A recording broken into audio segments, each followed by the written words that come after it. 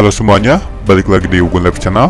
Kali ini kita akan membahas tentang Dassault Rafale jet tempur serbaguna Prancis.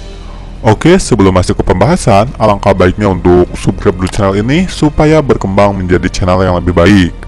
Lanjut, Dassault Rafale dirancang sebagai pesawat tempur yang berpangkalan di darat maupun kapal induk.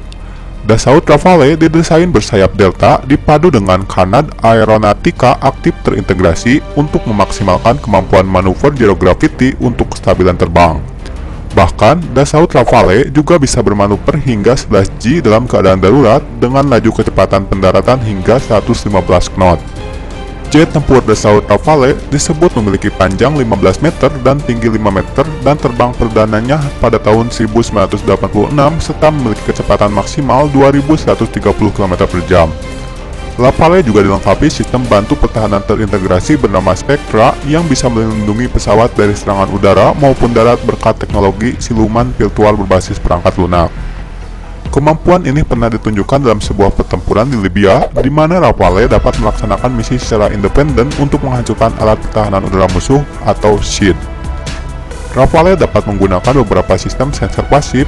Sistem optik listrik bagian depan dikembangkan oleh perusahaan Thales Group. Sistem pelindungan diri elektronik Spectra memberi pesawat ini kemampuan untuk bertahan melawan ancaman dari udara maupun darat. Dari sisi elektronik, pesawat ini dilengkapi sistem Thales RB2 berjenis Passive Electronical Scan Array atau PESA. Oleh pabrikannya Thales, alat ini bisa meningkatkan kewaspadaan terhadap jet tempur lainnya dan dapat mendeteksi secara cepat serta mampu melacak berbagai target dalam pertempuran jarak dekat. Sebagai pelengkap, sistem radar juga dilengkapi RBE2AA berupa Active Electronical Scan Array atau AESA. Alat ini memiliki kemampuan mendeteksi musuh hingga 200 km.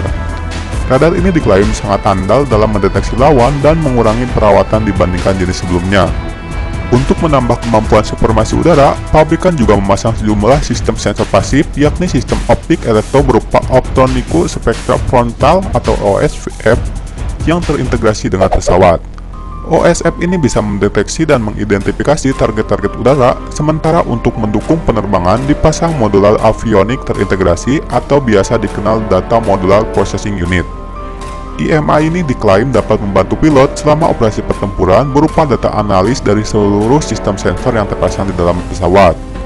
Selain menyerang musuh di udara, Rafale juga mampu menargetkan musuh-musuh di darat dengan peralatan mereka bernama alat intai Thales Optronics Recon New Generation and Democles Electro-Optical. Secara bersamaan, kedua alat ini memberikan informasi mengenai posisi target, membuka misi pengintaian, dan telah terintegrasi dengan sistem IMA. Rafale dilengkapi dua unit mesin Snecma M88. Mesin ini membuat pesawat ini mampu melesat hingga 1,8 Mach atau 1912 km per jam pada ketinggian puncak dan ketinggian rendah 1,1 Mach atau 130-90 km per jam. Adapun soal persenjataan, pesawat ini memiliki Gia 30 atau 719B kanon dengan 125 bulatan hingga rudal nuklir ASMPA. Sejauh ini negara yang sudah membeli pesawat Rafale adalah India, Libya, Inggris, dan Swiss. Dassault Rafale yang disebut sebagai satu-satunya pesawat tempur yang bisa menghindari sistem rudal S-200 milik Libya ini dinilai lebih bagus dari pesawat tempur milik 4 negara Eropa, Eurofighter Typhoon. Namun, ada beberapa kelemahan yang ada pada Rafale, salah satunya yaitu corong pengisi BBM atau Air Refueling Probe yang tidak dapat dilipat atau dimasukkan ke dalam bodi pesawat. Corong BBM tersebut cukup mengganggu visual, tentu saja corong tersebut mengganggu pandangan pilot di kokpit pesawat. Oke, itulah dia pembahasan tentang Dassault Rafale jet tempur serbaguna Prancis. Jangan lupa untuk like, comment, share, dan subscribe. Akhir kata, thank you and bye-bye.